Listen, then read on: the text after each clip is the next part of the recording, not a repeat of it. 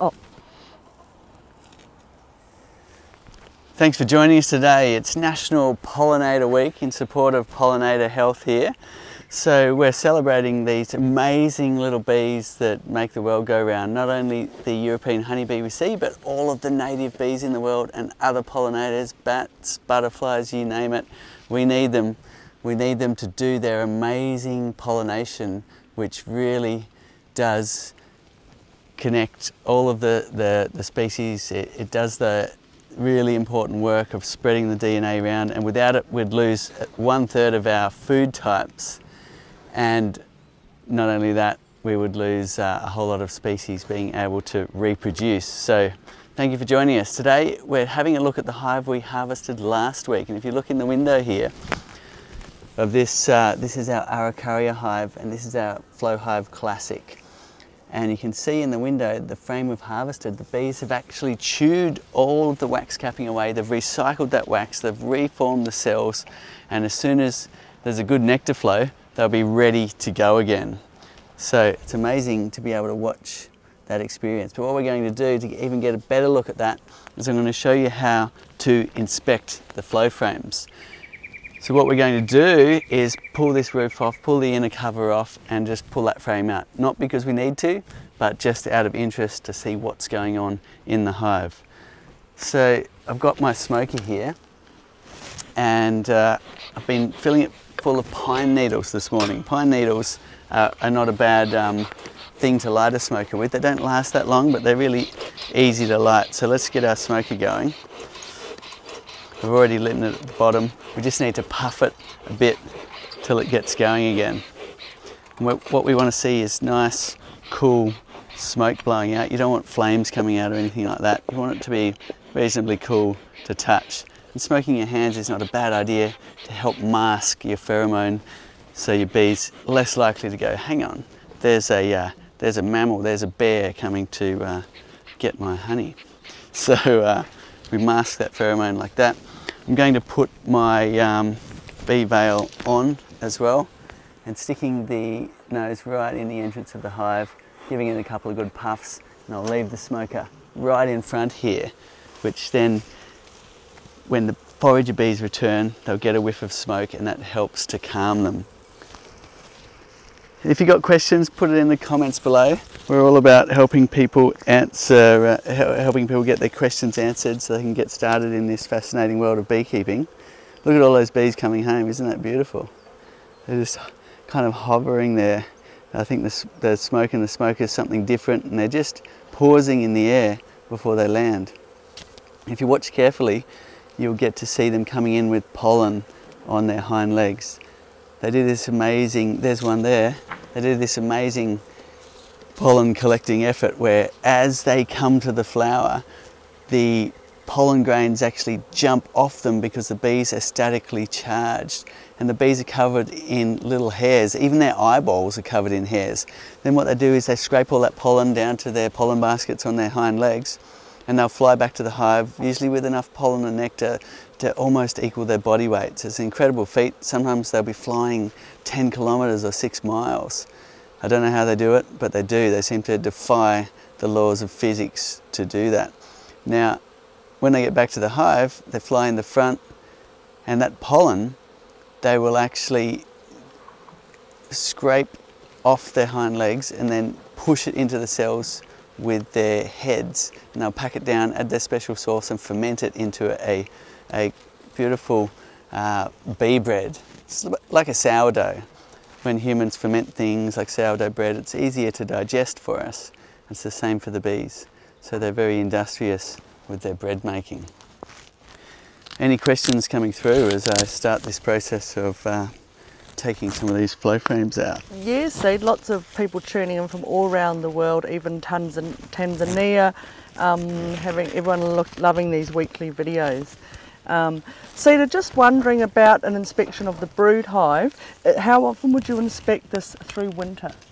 Okay, so here where we are, we don't really get a winter as far as the European honeybee is concerned, because we don't have snow, we don't have that long cold winter, and you can even see we're in our winter now, and there's things flowering everywhere. So we actually get good honey flows in the winter. But if you're in a place that does get long cold winters, there's no flowers, then refrain from doing your brood inspections in the winter. What you want to do is look after your bees just prior to winter. If they don't have enough food, then you'd feed them and let them build up a bit of stores, because they need that to last through a long time with no flowers. That's why they store honey. So you might also pack your hive down, if you've got multiple boxes, to a smaller hive that's more right-sized for the colony. Taking the excluder out, which sits in between these two boxes, is a good idea. Allows the queen to roam free, which is important if the brood nest is moving around the hive to consume the honey. You don't want the queen stuck behind and perishing. So a few things there for winter, but it really does depend. Ask your local beekeepers what you need to do to prepare for winter. But once you've prepared the colony, you just leave it, and when you get some sunny warm days again, the first ones heading towards spring, then you can open up and see how they've gone. You might start feeding them at that point if you want to. We don't need to feed here, but in many places people do choose to feed their bees, and then off they go again for the next spring. So the answer to your question is, in the cold places you won't be inspecting in the winter. Okay, so next what we're going to do is take the roof off this hive, and then we're going to take the top box completely off. Now, I'm not sure whether the bees are in this roof. Oh, there's our shelf brackets. We were looking for them.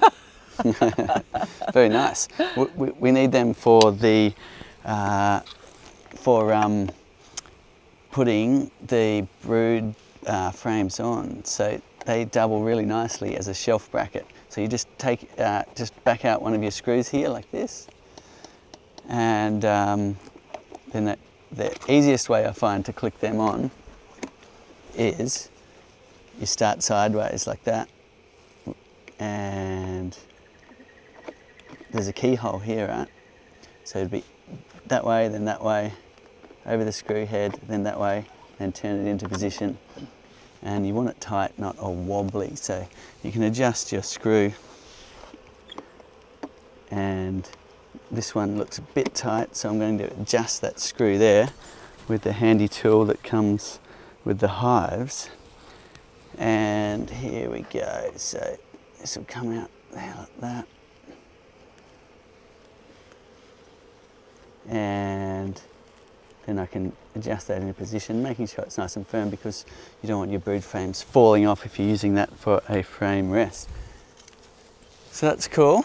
Next we're going to open this rear window. Now, I don't think there's a lot of honey in there at the moment, as you can see, because the bees are a bit hungry right now, hoping for a bit of a flow of nectar soon.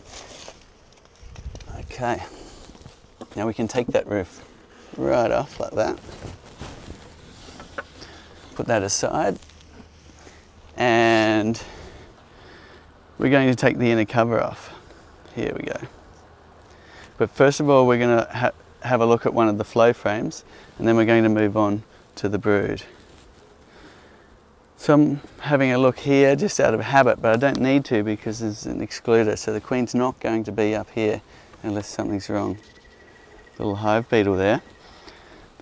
Small hive beetles are in a lot of people's hives in a lot of countries. Started off from Africa and made their way around the world, and they're not really a problem unless the colony gets weak. Here's one here. I'll see if I can get it to go out into the sunlight. That's the way they like to follow along an edge. There we go. Little black shiny round beetle, and it just started to fly. Anyway, we'll put that in front here. Now, if you want to pull this frame out, the best thing to do first is to add a little bit of smoke there, just to clear the bees out of the way. So I'm going to go down in between the frames. And the reason why we're pulling out this frame is just out of interest. This is the one we harvested last week, so let's just, for fun, have a good look at what the bees have done to it in 1 week after the honey's been harvested. So I've got a bit of smoke down between the cells, and now we're going to get our hive tool and I'll show you where the lifting points are. There's one here under the frame, used with the J. There's one here under this end, used with the chisel end, and there's one at the bottom here. So it's about just loosening it up. If it's the first frame in the hive, things can be a little bit tight with propolis and wax, and you'll just have to chisel it out a little bit. So we can get under the top here and just lift it a little bit like that. And what we've done is we've just lifted that frame, and now we can get under this end. Sometimes they're a lot tougher than that, and you have to work at it a bit more to get that first one going. And then we're going up. That's it. So look at that. The bees have completely stripped all the capping off. Last week this was full, and you can watch that harvesting video. They've gotten down there, they've reused the wax they've pulled off for the capping, they've joined all the cell parts together. Pretty cool. And that was a real win when we were inventing the flow hive, because what it meant was we didn't have to build in-hive decappers. If you're familiar with the conventional way of harvesting, you take the frames out, you take it to a processing shed, you get a hot knife and you slice the wax capping off. Now, we were trying to build contraptions to do that in the hive, but luckily we actually didn't need to, because the bees are so clever. They notice once the honey's drained out from the frame that the cells are empty, and they will take the wax capping off and reuse it. So that means it's much less complicated mechanism. I did have all sorts of capping pieces that would move away from the front and all sorts of designs at one point. Hey Cedar, just while you've got that frame out, would you mind showing, because this is a pretty common question we get actually, the blade. Some people think that when they've got it like that, they think, oh, there's something wrong, the blade, they're not all level, they're not all even. I know it's a little bit tricky to see it maybe on the camera, but it's a really common question we get. People think there's a fault with their flow frame. Okay, I'm just going to put that upside down because it'll sit there nicely. So what they're talking about is this step here. So you've got in, then out, then in, then out, then in and out. If you look back to last week's video, you'll see that this was a flat area of beeswax with the hexagon imprints, and that was their capping over the top of the cells.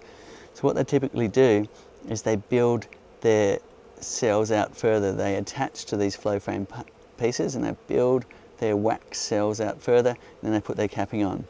So the reason why every second one is stepped in is that's the one that moves, and we wanted to have the moving one deeper within the honeycomb, so there's less disturbance to the capping section the bees are standing on. So that's the reason for that step. So perfectly normal. Oh, that's great, and thanks Callum for zeroing in on that. I think it's a really popular question. Okay, so let's have a look at this next one, which is actually full of honey. Despite having the bees have removed the honey from the end here, the next one is full. So that's another reason to check. If you're twiddling your thumbs and wishing you could harvest some honey, then maybe just check in case actually the majority of the frame is full. When the flow comes back on again, they'll fill up this window and give you a much better indication of when the hive's full and the flow's there. But if you're getting impatient, you really want some honey, then you can just pop the lid and just have a little bit of a squiz in here to see if indeed there is some harvestable honey. So let's just have a look at this and see what's going on. Typically when they're hungry, what you'll find is in the centre they'll start eating some of the honey away. So when they are a bit hungry and you know there's not much of a flow, you're actually better off harvesting the ones towards the outside of the hive. Okay, so I'm now levering this one up to have a look at that, and what I'm seeing is one beautiful frame of honey here.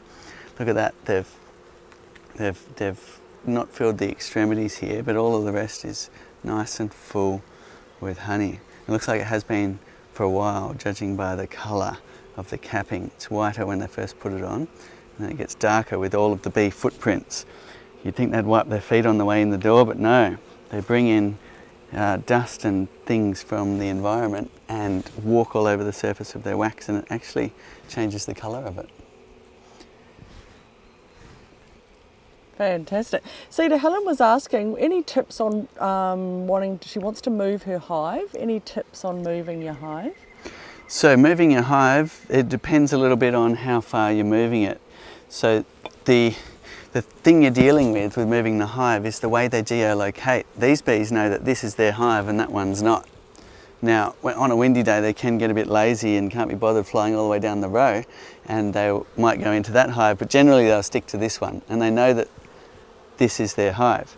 So if you grab this hive and move it over there, the bees will get quite confused and they'll come back to this spot going, where's my hive, where's my hive? And they're so accurate that if you do want to just move them little bit by little bit, then you can only move them a metre or two at a time. So you'd shift it just a metre and then wait a day, and shift it again and wait a day, and you can creep it across your yard like that. So for a small move, that's a good idea. You might want to put it on a trolley or something so you can easily move it each day, and you can get it to the other side of your yard and the bees will slowly follow. If you want to move it further than across a yard, then there's two techniques. One is to move them so far away that they can't remember where they are. So that would be 6 miles, 10 kilometres away, or and they won't actually then remember the spot. You leave them there for enough time for the foragers to change over, and because they're the ones that really know where the location is, the ones that are flying. So you leave it there for a month, and then you move it back to the new location, which might be a few hundred metres away. And that's conventionally how it's mostly been done. However, there's a hack if you want to move it across the yard without doing that double move, or 100 metres away or something like that. Then, or even if it's just a kilometre away, but inside that 6 mile radius, you want to move your hive, then you can just pick it up and move it. What you do is you block the entrance early in the morning, so most of your bees are home. You strap up your hive, you load it onto a trailer or the back of a truck, and then you drive it to the new location, you unload it, and then you open the entrance. Now if you just open the entrance and that's it, what will happen is a whole bunch of bees will go out foraging and go and recognise the landmarks and fly back to the original spot, even if you've moved it, say, 4 kilometres away. A whole lot of the forager bees will come back to this spot here. So the hack is, before you open the entrance, you put an obstacle in front, which could be a t-shirt taped around the hive. It could be a whole lot of foliage that you've broken up and put there. Something so when those forager bees race out of the hive, they crash into the foliage and go, hang on, something's different, something's changed. And that triggers them to do a reorientation flight. So that can be an easier way to move them shorter distances. However, you'll still get 5% of the bees returning to the old spot. So you can either, if there's other hives nearby, you can just let them find other hives, or you could put any box, a cardboard box or whatever here, collect those bees and ferry them to the new location every couple of days. So, there's a bit of a hack there, so you can decide which way you want to go. We've got more in-depth videos on how to do this at thebeekeeper.org, and there's a whole online training course there. It's also a fundraiser, and we're halfway through planting 1 million trees this year from that fundraiser, so we're pretty excited about it.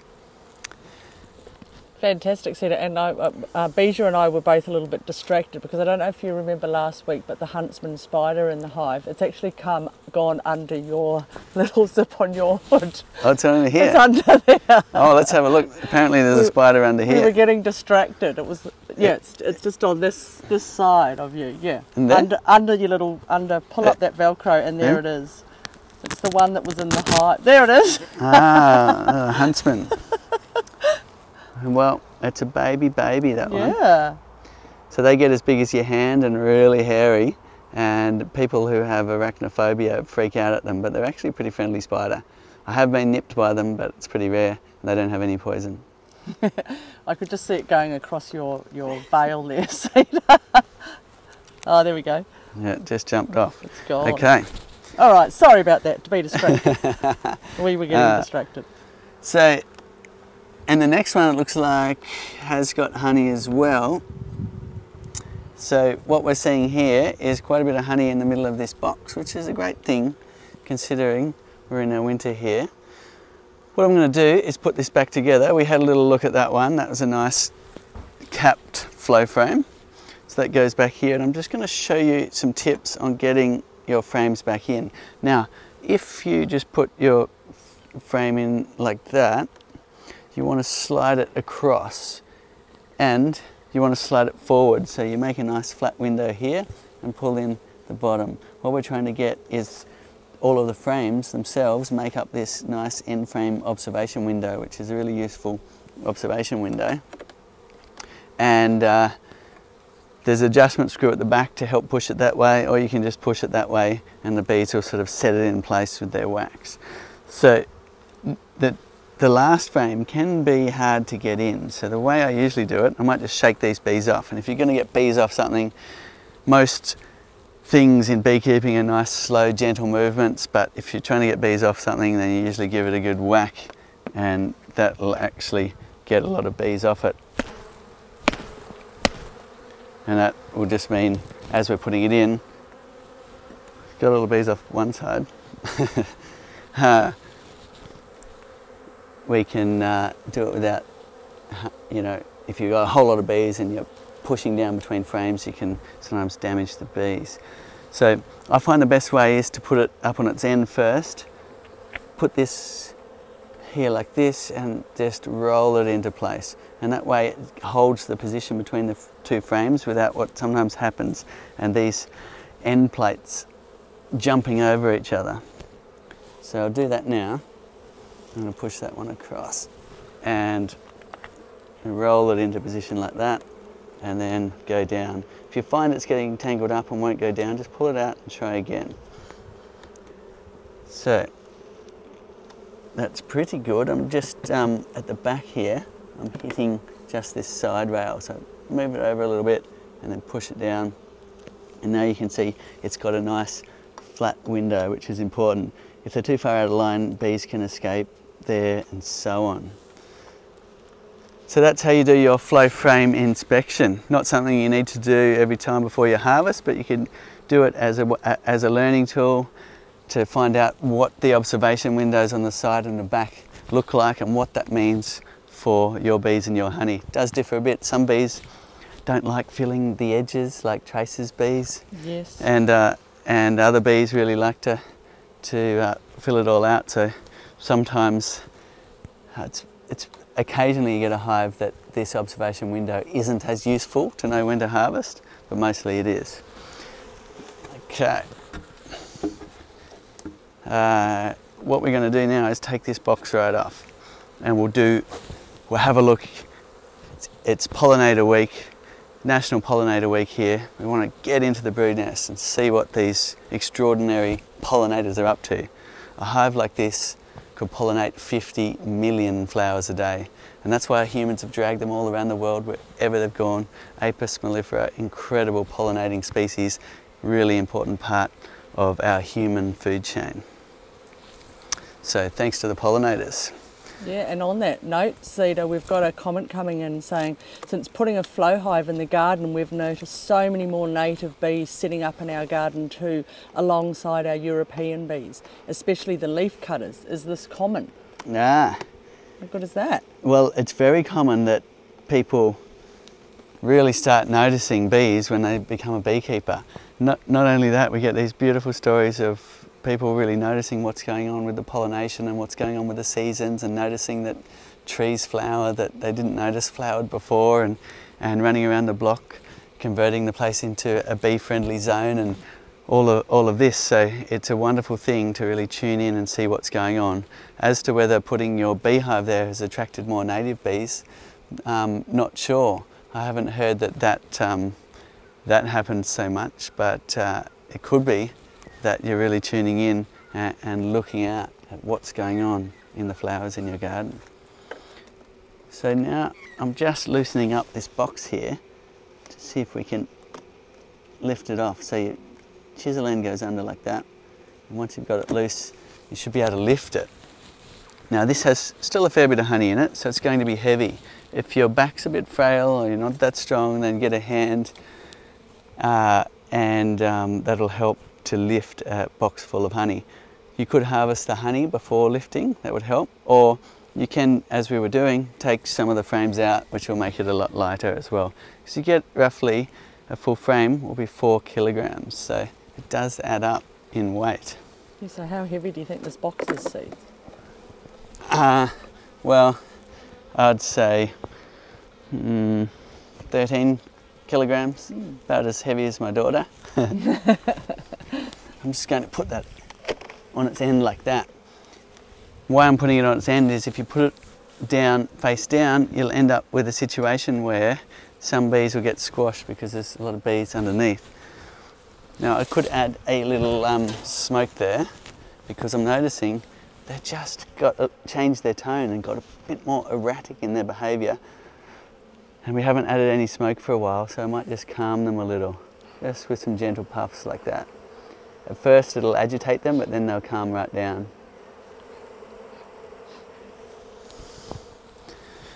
Yeah, Now, notice the sound change.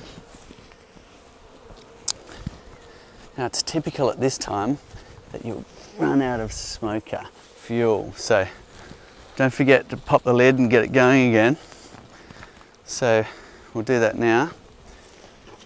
This can get hot, so use your gloves or your hive tool, pop the top off like that, you press it down, and then you can simply just add some more. Whatever you've got around, straw from the garden, pine needles work quite well. And try not to burn yourself. And away we go again. Okay, any more questions coming in? Yeah, Seeds. Daryl's in Brisbane and has had the flow hive set up for the last month and has a beekeeper all lined up to supply a nucleus of bees. His question to you, Cedar, is when would you suggest getting the nuke? He's in Brizzy. Okay, I would say whenever you can get it. So get in line, get your bees ordered as you've done, that's great. A nucleus is a going little hive, so you can just have it in your yard, it'll do its thing, and when the flowers are coming, which will probably be in August in your area, then they'll really boom then. So you want to make sure they're transferred into your new hive by August, but you can just leave them in their little box and wait. Take some advice from the bee breeder. So I'm looking at this excluder, wondering if the queen might be up there. Occasionally it happens, and I don't want to orphan her from the hive. So what I'll do is I'll just lean that excluder up so she can walk back into the entrance if she needs to. I can't see her there though, but it's a good habit. Now, there's been some spring management here already, even though we're in our winter, and some fresh frames have been put into this hive here and here. I can see by the different coloration, but also if we pop one of those frames out, there's not much going on those frames yet. So we'll probably find that as the months head towards spring here, they'll really pick up pace and start to fill out these frames. So that's what a brood frame looks like when you've nailed it together and first put it in. And this is what it looks like when they're just starting to do their natural comb. So the way we often do it here is just with this starter strip that we supply. You put that in and you can see the bees doing a beautiful job of festooning, it's called, where they hold hands and feet like this. And what they're doing is a scaffolding so that they can build their comb. And if I just move them off this little piece of comb, there's a very starter bit of comb there. Look at that, beautiful little bit of starting. That's where they start, and they build out from there, and hopefully they build nice and straight on this frame. If they don't, you've got to get in there and push them back in line if you're using naturally drawn comb. Now I'm looking at that wax, it's not bright white, so that means they're recycling wax, which also means they're not getting enough nectar in order to make new wax. So they bring in the nectar and they will actually use the carbohydrates to excrete wax. So they have a wax gland and they'll excrete the wax, grab it with their mandibles and form it into these amazing hexagons, which is a miracle in a way that they can do that. So we'll put that one aside on our frame rest here. The way I do the frame rest is I just rest it right on top of the higher lumps, and that way you can fit 3 frames on there. This is our shelf bracket for harvesting, but it also doubles as a nice frame rest. So out of interest, let's pull out the next one that has also been put in more recently. And I'm just going to move some bees off just where I want to work, because that way I won't squash any as I lift it out. So I'm going to go crossways first, so I can see that they've started building on this, and I don't want to squash their work. So I'm going to make a little bit of space here, so that when I bring this up, it'll come up nice and clean. Also, if you don't prise the frames apart, sometimes you'll pull out the nails.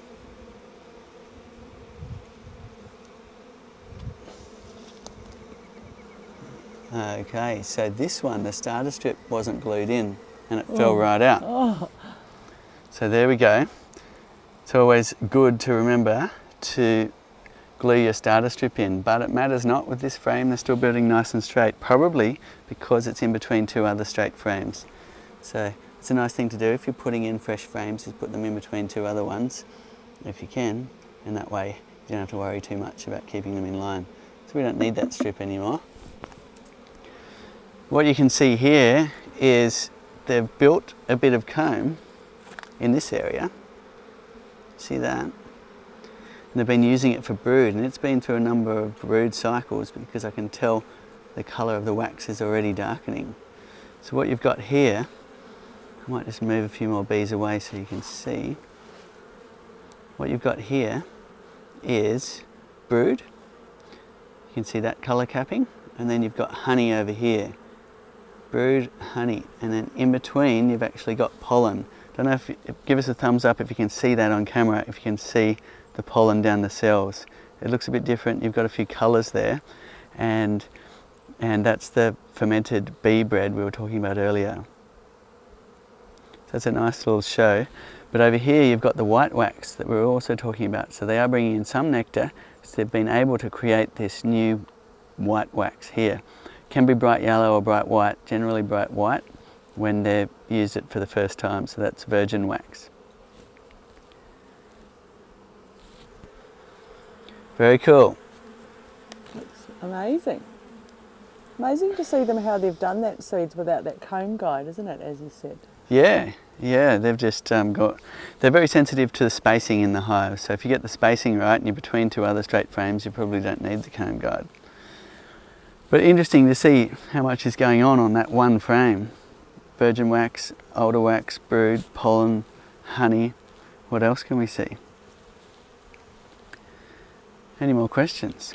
Yes, so it's Eric saying, I think I've got your question right here, Eric, but basically his hive swarmed, but about 15% of the bees stayed. He's just wondering, will the new queen feel the same about the hive, the fact that so many have swarmed? Like, will she just keep building up? On the pollination week, we've got beautiful orange pollen balls on the back of this bee. Just got camera shy as I started talking about her. Anyway, look at that.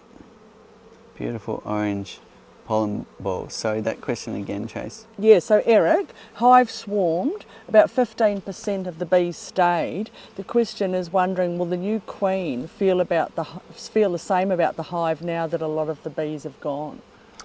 Well, I'm not sure how the queen feels, but the bees will raise a new queen, and that'll be their queen. So they'll know the pheromone, and the queen won't know any different because she'll be a new queen, and her job will be to build up that hive. So if the nectar allows, she will emerge out of her cell, and in the first week or 2, depending on the weather, she'll go on the mating flight, and she'll mate with up to 30 drones and maybe a couple of flights in that week. And then she's got enough sperm to last for 6 years of laying. And she'll lay up to 2,000 eggs a day, and when she's in full swing. And that will mean there's a lot of new emerging bees into the hive, and your hive will really build up. So hopefully the new queen that they raise will be a good layer, and with some good genetics, with any luck, it's a bit of a wild card. The good genetics will be nice and gentle to work with, and nice hygienic bees that keep the hive clean and free from disease and things, and also good production. So it's the bees will just raise a new queen, and she'll take over the old queen's job. Is the short answer. Great. Cedar, Bevan's and Mackay in Queensland here in Australia, just wondering how many seasons do the frames last until they need to be pulled out and cleaned, or do they need to be cleaned? And if they do, what would you recommend cleaning them with? Okay, so I assume you're talking about the flow frames. Yeah, the flow frames. So flow frames, we've found they're pretty hard to clean with, we've tried all sorts of solvents and stuff, and you know, a lot of them you wouldn't want to put on your frames anyway. So I wouldn't bother with using solvents. What I'd do if you really want to clean them, and it's really, people have had them in their hive for 5 years or so, start asking that question. Now, what you could do is take the frames out and you use a hot water pressure washer. And your temperature's really got to be up at that, above the wax melt temperature of 63 C. So you want it about 70 degrees or so. And that way, the combination of the pressure washer and the heat will strip a lot of that wax off, and you can go again. Now, the bees generally look after the frames in the hive, but you can get into situations where perhaps the cells aren't closing properly anymore, or perhaps you know, when you're last harvesting, the cells are sitting up a bit and there's a bit of a gunk build up, and you might want to give them a bit of a clean. Also, you might be missing that beautiful window that's nice and clear when you first, the bees first start to use it, and after a bunch of years you can get a bit clouded over and you can't actually see what the bees are doing as well. So you can give the clear window part a really good clean as well. Now you can disassemble your frame to do that, but it is not as easy as I make it look in the video of taking the wires off and putting it back together.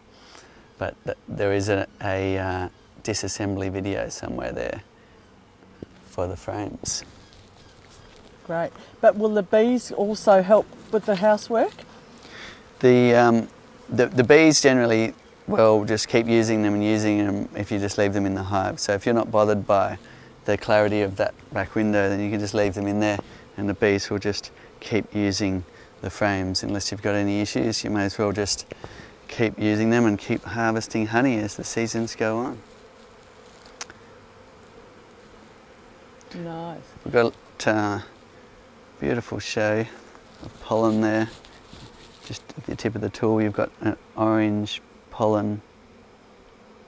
Then you've got a whitish one. Up here you move into reds and brown tones, just depending on what the bees were collecting from the flowers at the time. So different flowers have different colours of pollen, and it's really important they collect a variety, because pollen is their protein, and like humans, if they eat one source of protein day in, day out, they'll get sick. So you've got to mix it up, different sources of protein for a balanced diet. And that's why it's so important to plant that habitat for the bees. We're in this situation with humans in the world where we've taken away so much habitat, and we need to be putting it back for all of our pollinators, for all of our species to survive. There's countries where bees can't survive anymore in some parts, and they're pollinating flowers with feathers by hand, and that's not where we want to be. We want to keep our pollinators alive, save some species from the brink of extinction by planting the habitat. And that's why we've started the beekeeper.org, to raise those funds and plant 1 million trees this year, because that's what the bees need. Good one. Let's pull out the next frame. Any more questions? Yeah, Cedar, Margie is tuned in. I think must be, she's saying she's just down the road from us, so I'm not quite sure where you are, Margie, but welcome. Just wondering, she's wondering if you can steal a jar or so of honey from your hive if your frame is not full. Harvested it about a month ago, but just wants a jar out of it. You can. So if your hive isn't full with honey and you're a bit unsure whether you should be harvesting, then the flow frames are quite versatile like that. If you want to harvest a small amount, and we showed you how to do that about 3 weeks back, I think. You just insert the key in a little way, turn it, and key all the way will harvest 1 frame, so 1/6 of the hive. Key in halfway in a frame will harvest 1/12 of the hive. And so on. So you might just want to go in 1/4 of a frame, turn it, and collect yourself a nice little jar of honey and take that back and leave the rest for the bees. So that's something you can certainly do if you're worried the bees don't have enough stores. Right. Cedar, this is just for people who are tuning in a bit late. It's a classic hive with the 6 flow frames. How many brood frames are in this hive? So the number of brood frames in what we call a 6-frame classic is 8. So flow frames are wider, brood frames are narrower. So 8 brood frames, 6 flow frames, and that's a Flow Hive Classic 6. And then we have the Flow Hive Classic 7, which has 10 brood frames, boxes a little bit wider, 7 flow frames. Fantastic, just to clarify that for a few of our lovely beekeeping customers. And last week we mentioned there was a special, wasn't there, Trace, on the Flow Hive Classic? So that's still going, I believe. Yep, till the end of the month. It's on any of the Araucaria or the Australian hoop pine hives. You get a $50 e-voucher or 50 euros depending, or US dollars depending on where you are. And it'll be sent to you as an e-voucher on, I believe, in the first week of July. And then you can use that to buy some maybe more equipment or put it towards another hive. So it ends, I'm pretty sure, at the end of this month. So it's a $50. So anything you purchase that's made from the Araucaria or the Australian hoop pine. Okay, good. So some people need a bit of excuse to take the plunge and get into beekeeping. So if that suits you, then now's a good time. Okay, we're just stocking up the smoker, closing the lid, and here we go. Yeah. So we're just having a bit of a look today. For those that are just tuning in, we're doing a brood inspection on the Flow Hive Classic and just having a look at what's going on in this hive. We've seen some beautiful work. It's National Pollinator Week here. And we're just appreciating the bees and the amazing amount of work they do. I mean, they produce this beautiful honey, right? But the fact that one hive can pollinate 50 million flowers in a day, and that's a busy, good hive, is just extraordinary. There's no other insect on the planet that can do that for us. So that's why we value Apis mellifera, the European honeybee. And with this brood box seed now that you've got, is this a standard amount of bees for a hive like this? So the numbers aren't a lot in this hive actually, even though they look a lot here on these frames. This looks healthy and normal, but you'll find in the springtime when the flowers are really kicking in, the numbers will actually double in this hive. Wow. And they'll be spilling out the front, and that's the time when you want to be taking your splits or adding more boxes. Fantastic. Gary's asking, Cedar, will bees move honey from the brood box to the honey super to make more room for brood?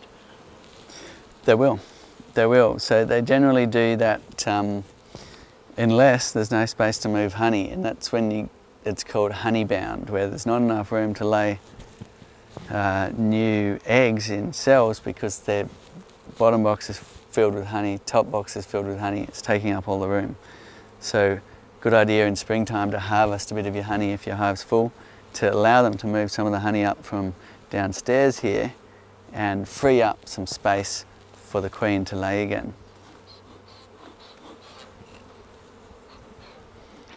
Fantastic. So are you hoping to spot the queen today, Seeds, in that brood box? I haven't been thinking about the queen a whole lot, but she could be here in the centre. It's when you need your sister Mirror here. She's the queen spotter with her nifty little camera.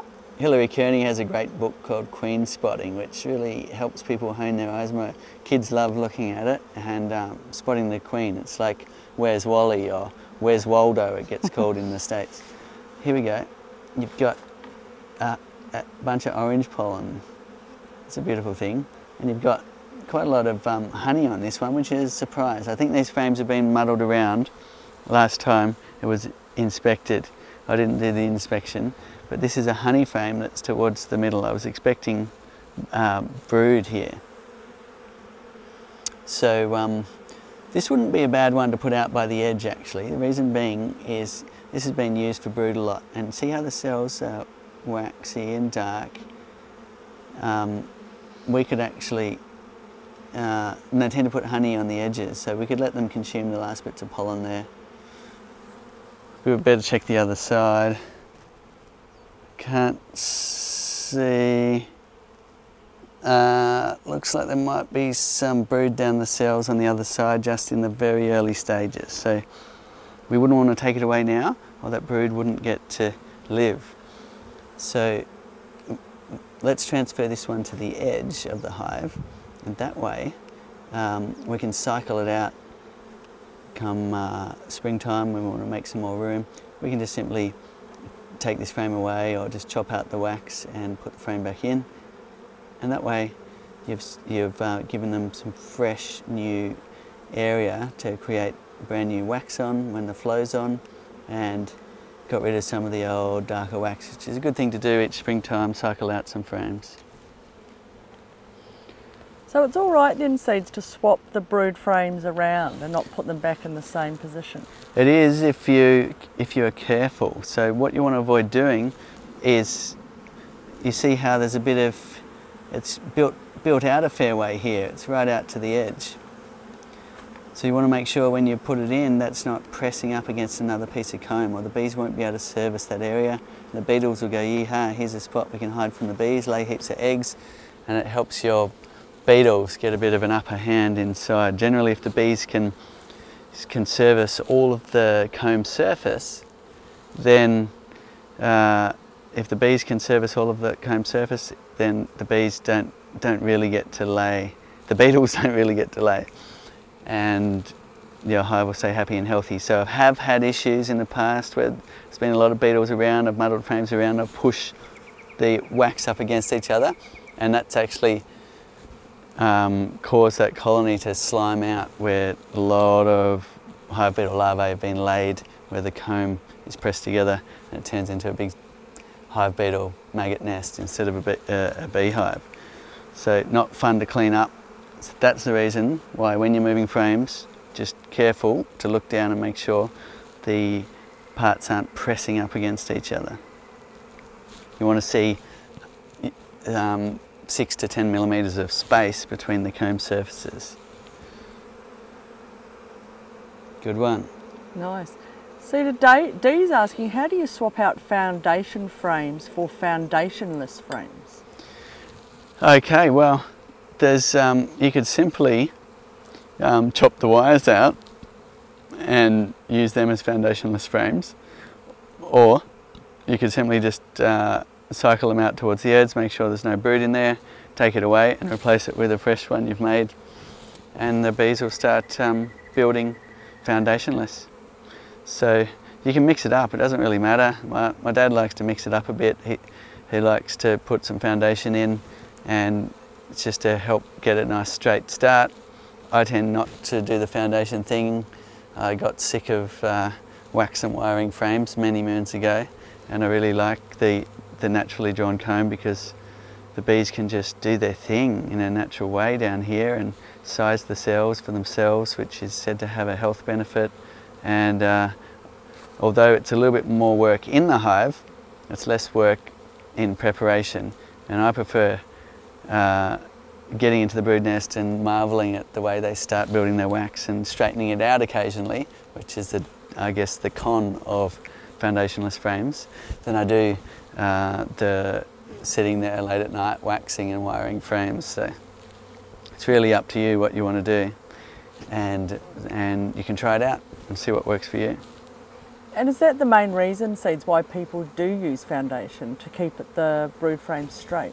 There's another reason, and that's the wax foundation typically is set into some horizontal wires. And what they do is they heat up those wires using some jumper leads from a car battery.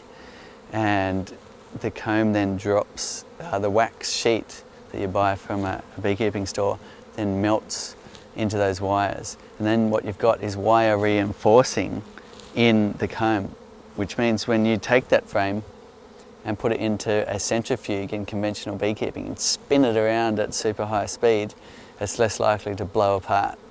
So you go and put foundationless frames in a centrifuge and crank it up to max, and the wax and comb is just going to fly everywhere. You can spin foundationless frames, but you've got to wait till they've drawn it all the way out to the edge and connected it to the edge. So that's the other reason the wax and wire is reinforcement. And for that same reason, some people use plastic foundation sheets, and that's quite common as well. So instead of letting the bees draw their own, they'll put a foundation sheet made out of plastic, and the bees will build off that. So that's very common. And you can buy completely plastic frames where there's no wooden bit as well. That's also very common. So try it out, see what works for you. I find the bees like the naturally drawn the best out of anything. Next, they would favour foundation, wax foundation, and last, plastic foundation they really don't like as much, in my opinion. Okay, we got time for a few more questions as we start putting this hive back together. Now, the bees have been apart here. It's a beautiful sunny day. It's a mid-morning to mid-afternoon with not much wind. It's the ideal beekeeping day. So what you've got here on this lovely sunny day is perfect beekeeping weather. You go and try to do this on a grey day that's got a little bit of rain, your bees won't be so friendly. So it's a good idea to do your brood inspections on a nice sunny day if you can. Yeah, perfect day.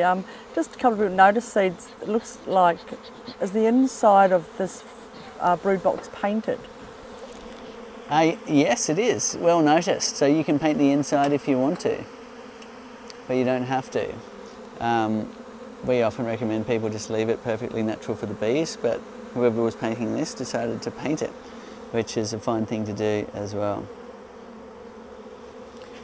So the Araucaria wood is one that needs to be painted with a good house paint, at least on the outside, and that'll help protect it. If you try and oil it, you might be disappointed after some time, especially if you live in those more humid and wetter climates, that it goes a bit mouldy.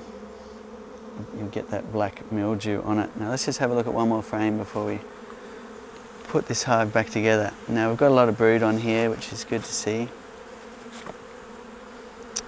That's what I wanted to see, is brood all across the frame. Typically, if you wanted a really good look for pests and disease, you'd be shaking all of these bees off, so you get a really good look at all the cells.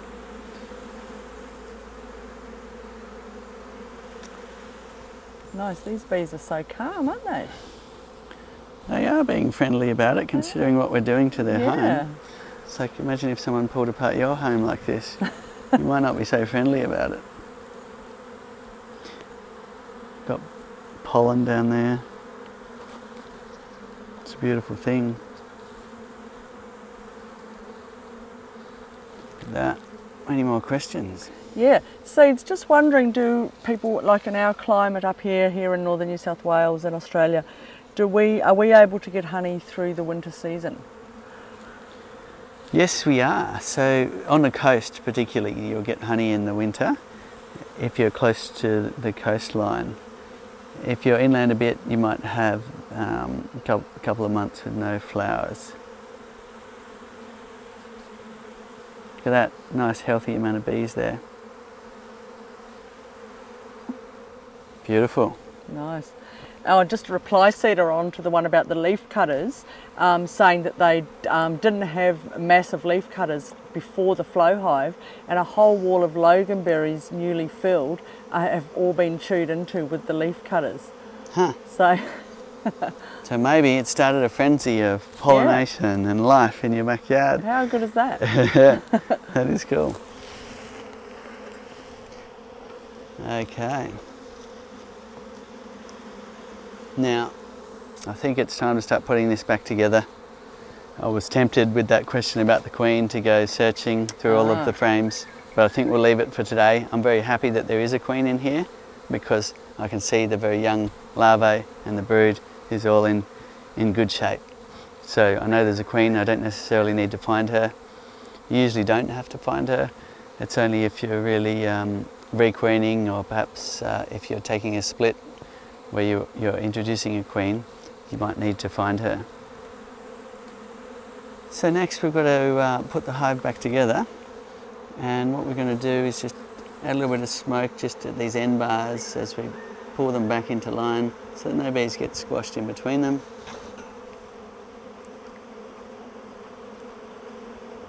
That's it there. And now we wanted to save this frame for the edge, so we might do that.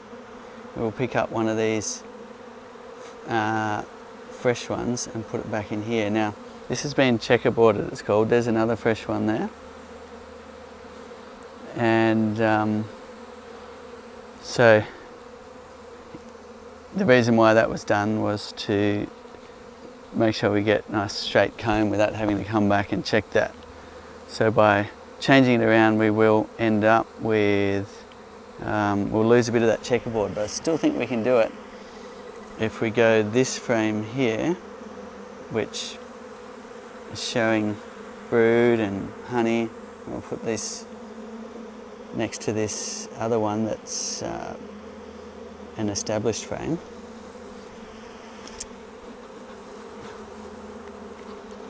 And we'll move the end bars across again, adding a little bit of smoke to make sure they're out of the way before we close the gaps. Smoke's a good tool like that.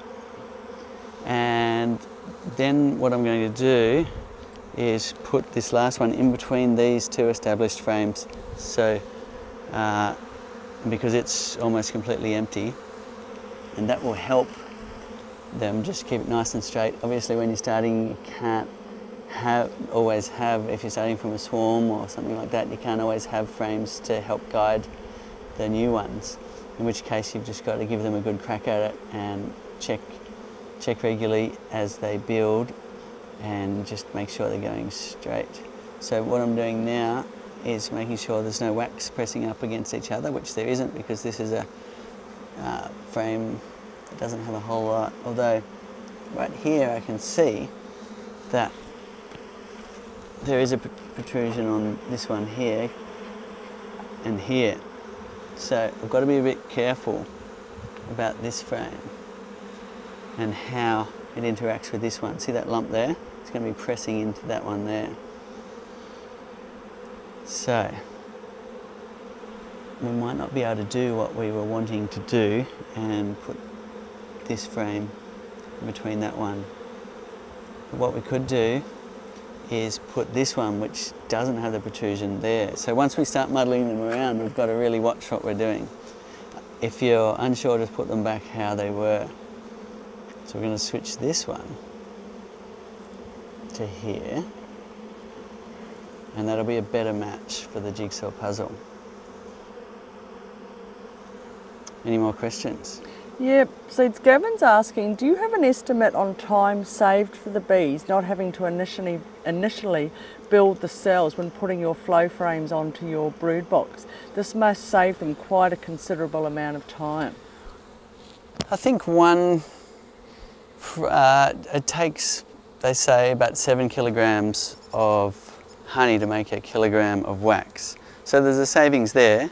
However, I found when there's a flow on, bees are pretty enthusiastic to make wax. So I'm not sure that that comes into play in terms of saving time or not. The bees will make an incredible amount of wax if there's forage available.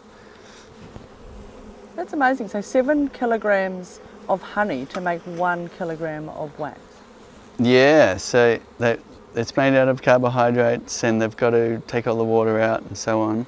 So they're using the carbon chains in the sugars to make what's almost like a fossil fuel-like substance with the wax. Yeah, amazing. You know, paraffin wax is made from the petroleum, and bees are doing it from sugar. Pretty amazing, but we do it in our ears for our wax glands. Not as nice wax as this, but you know. I don't know, I eat a lot of carbs. I don't know if I'm getting a kilo of wax out of my ears, but... Okay, so which frame next? We've got checker.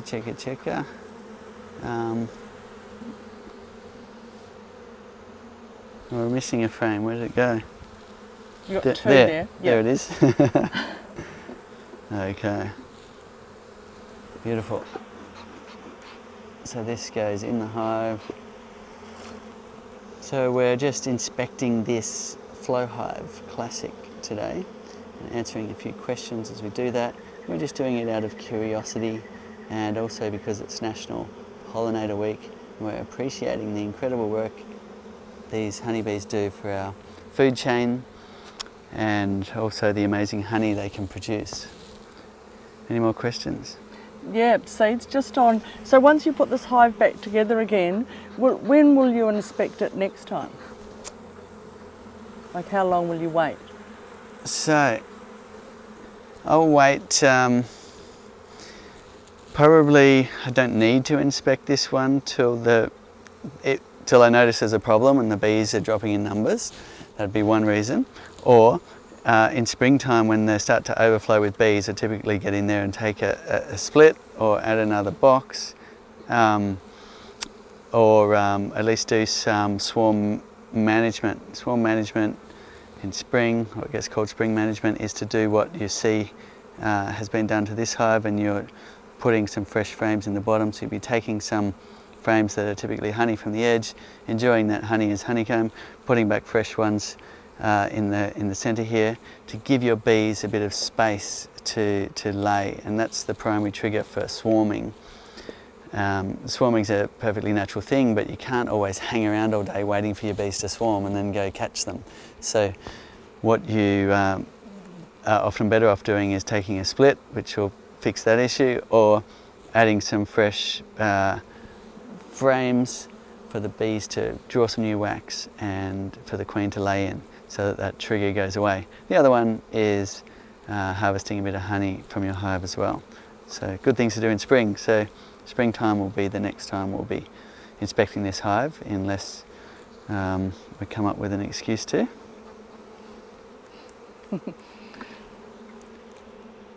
Nice. So moving these frames across so I can fit this last one, and this was the one I wanted to put at the edge because I want to cycle this one out. So when you've got ones that have been used many times for brood and it's getting old and dark, not a bad idea to cycle them out.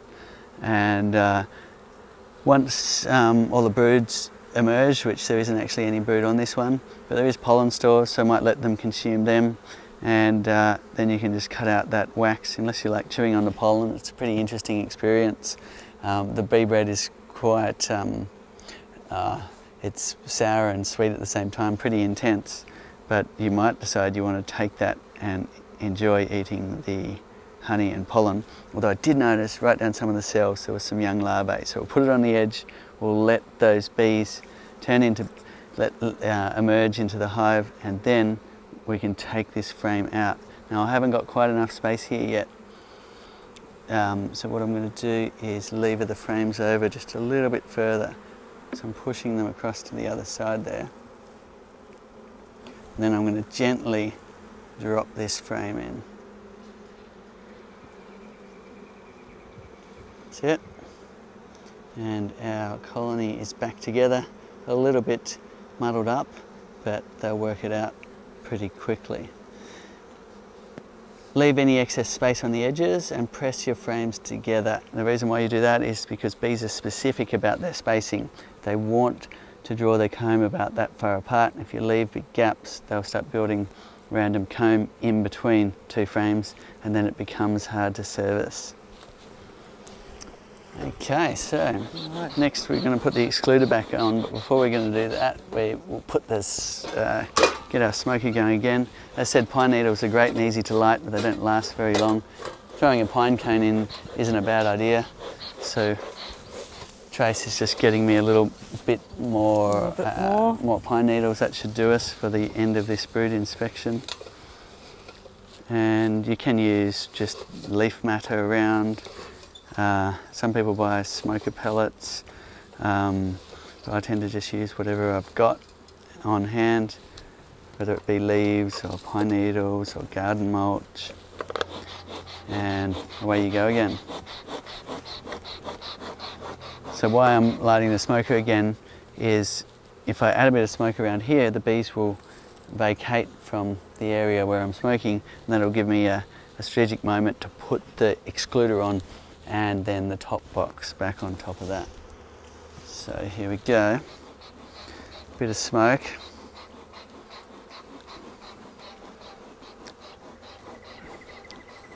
There we go, got the smoker finally going well. So it's got them mostly cleared. And put that on there, like that. Line it up as best you can. And then it's a case of just dropping the super back on top. I can't see any bees on the bottom, so it's a good time just to lift that up. Now, as said, make sure you brace yourself. Honey supers can be heavy. There's one bee I can see just here, and then down we go. And then it's a case of sliding it into position so you're lined up nicely and your hive's back together. On top of that goes your inner cover. Before you do that, just make sure your flow frames are all in line. I noticed this one has just jumped out a bit because I tipped the box onto its end. So what I'm going to do is just lever that forward and get it all looking happy again if I can. So before I can lever that forward, got to go sideways. There we go. Okay, then inner cover goes back on like that. We're going to, in this case, we're going to leave the plug open there. Don't have to, but that's how it was when we got to this hive. But you can close that off on the Classic by putting a brick or a piece of wood or something over there. On the Flow Hive Plus, Flow Hive 2, we have a plug that goes in that hole for you. And then on goes your roof. Thank you very much for tuning in and all your great questions. It's always a joy to hear how everybody's going and where you are in the world. And just make sure your roof is over the top of your box. There we go. Next, we've just got our key access cover here to go on, and also our